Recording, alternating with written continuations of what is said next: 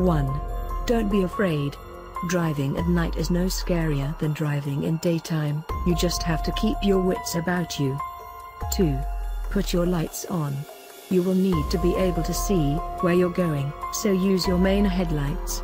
Only use full beam headlights when you need to see further ahead, for example, when you are at the front of a queue of cars, and always remember to turn them off when another car is coming towards you or when someone is in front of you.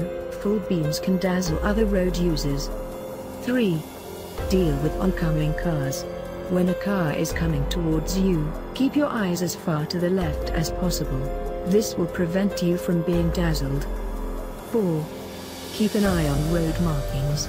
Your headlights will not illuminate too far ahead of you, so you need to be constantly aware of where you are in relation to the road markings.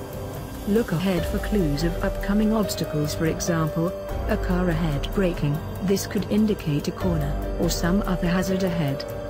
5. If in doubt, slow down. This will give you more time to react should a hazard rise. Be careful not to drive too slow. Why? As this will cause a hazard to other road users. 6. Keep a clear head. Try not to become distracted by things going on around you. Doing so will increase your reaction time.